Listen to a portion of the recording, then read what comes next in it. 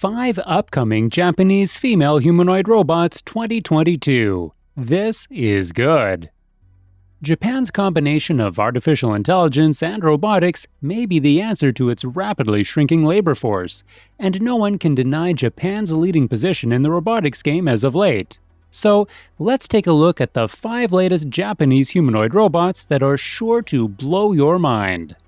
Number 5. Arisa. As thousands of Olympic organizers, Tokyo City administrators, and local and foreign volunteers scurried to prepare for the 2020 Summer Games, another, somewhat less anxious worker named Arisa was getting ready too.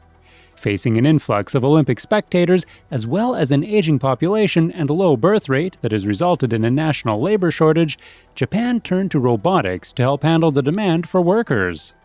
Arisa, a project by the Tokyo Metropolitan Government, is a 6-foot guide robot that is working in the subway stations to show passengers the way to restrooms and lockers, offer transit directions, and recommend tourist attractions in the area. Developed by the Japanese tech company Aruze Gaming and Chicago-headquartered THK, she's wide-eyed, sharply dressed, and can speak in Japanese, English, Chinese, and Korean. She's also accompanied by a touchscreen monitor. After completing a test run at the Ueno Okachimachi and Tochome subway stops, the city is now preparing for a second trial at 5 stations. Based on the results, the city will continue to study how Arisa and robots like it could be used in the future to enhance urban operations at various locations across the metro area, according to Sakayuki Saito at the Tokyo Metropolitan Government Bureau of General Affairs. One Tokyo resident, 25-year-old Kyosuke Tanaka, came across Arisa on his commute to work and says he was impressed. The Arisa robot is a next-generation robot that responds more smoothly and quickly than I imagined. The user interface is especially great. Number 4. Arisa. A humanoid robot developed by Japanese scientists is to star in a $70 million budget Hollywood film. The name of the robot is Arisa, and it was created by famed humanoid roboticist Hiroshi Ishiguro, along with fellow scientist Kohei Ogawa. The two creators are said to have programmed Arisa in the art of method acting, in which an actor aspires to complete emotional identification with a part. Given that Arisa has no emotions of her own, she would have to rely on the algorithm integrated into her operation to simulate whatever emotions are required. The film Arisa will star in is simply called B and is being backed by Bonded Capital Media, which previously financed titles including Oscar-nominated Loving Vincent. Media says the film's story is about a scientist who discovers dangers associated with a program he created to perfect human DNA and helps the artificially intelligent woman he designed, Arisa, escape.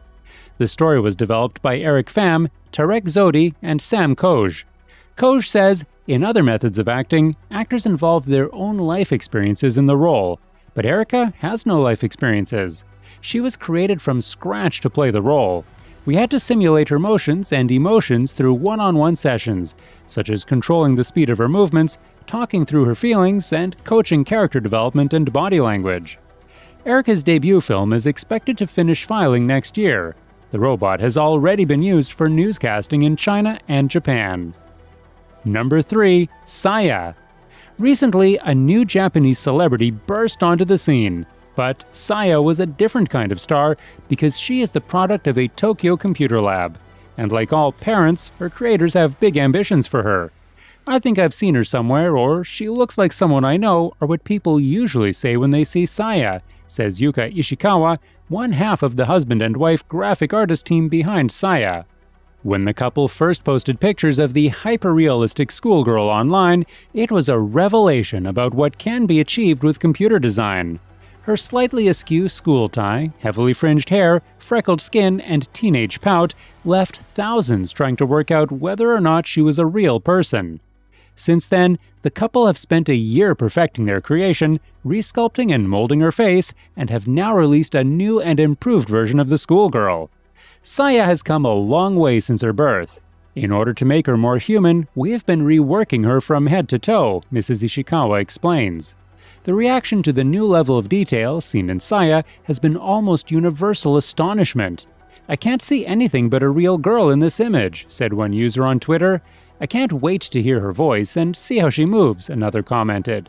the level of realism is absolutely amazing.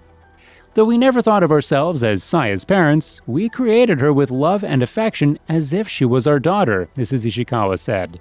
Saya was inspired by many girls that Mrs. Ishikawa saw around the area of Shibuya in Tokyo, a popular hangout spot for teenage girls. Her facial expressions, movements, and personality reflect those of a 17-year-old, though she has no specific age. When the couple first started creating Saya, she was a side project, destined to be a character in a short movie.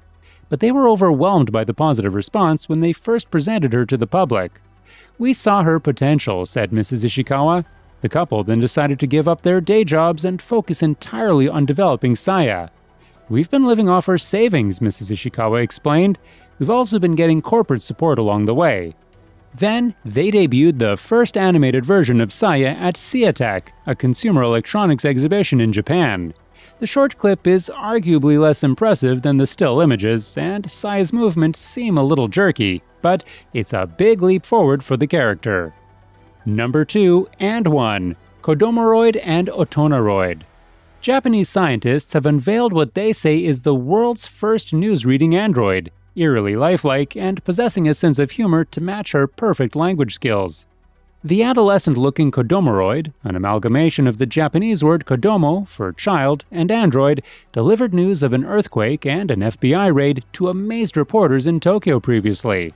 She even poked fun at her creator, telling leading robotics professor Hiroshi Ishiguro, "You're starting to look like a robot."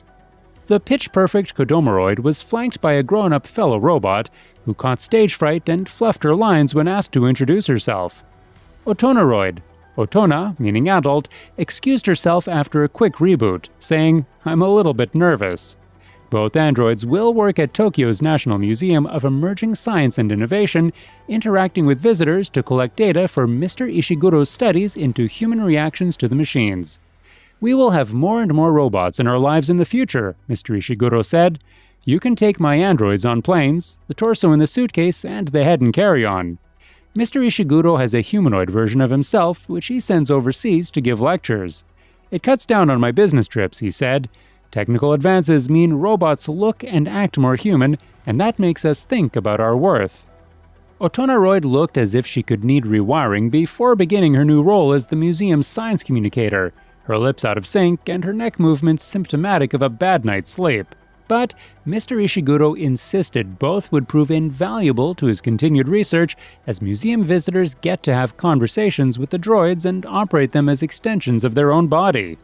"This will give us important feedback as we explore the question of what is human," said the 50-something-old. "We want robots to become increasingly clever." A chatty humanoid called Pepper, designed by SoftBank as a household companion, is set to go on sale for around $2,000 or 2,165 Australian dollars in Japan after a successful debut earlier. "That's the same price as a laptop computer," said Mr. Ishiguro. "It's incredible." That's all for this video, folks. See you another time.